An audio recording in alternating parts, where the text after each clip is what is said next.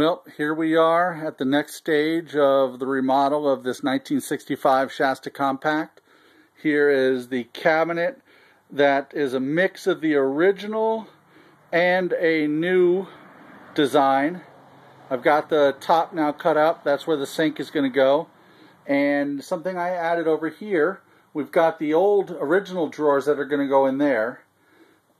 But I designed a little bin carrier in here that I think would be convenient, because when you get stuff for dining and kitchen and whatnot, rather than just come in and out, always get stuff out of drawers, you just pull out the bin and you take it with you.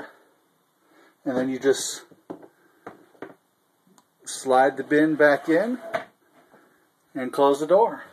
And that way we'll be able to store some stuff and just bring the whole assembly out. Let's say one bin will be dinner plates, dinnerware, and whatnot. You just bring it all out to the where you're sitting out at the table in the campground and take out what you need.